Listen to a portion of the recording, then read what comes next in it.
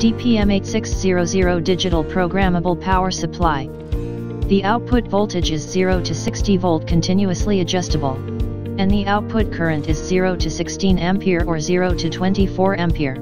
The output voltage and current can be adjusted through the buttons on the power panel, or the remote controller. You can also use the PC software or communication protocol provided by us to program and control the power supply. Use the keys on the power panel to adjust the voltage and current.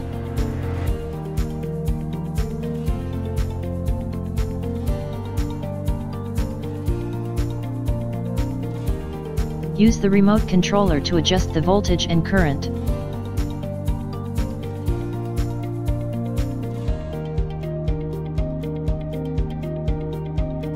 Adjust the voltage and current through the PC software.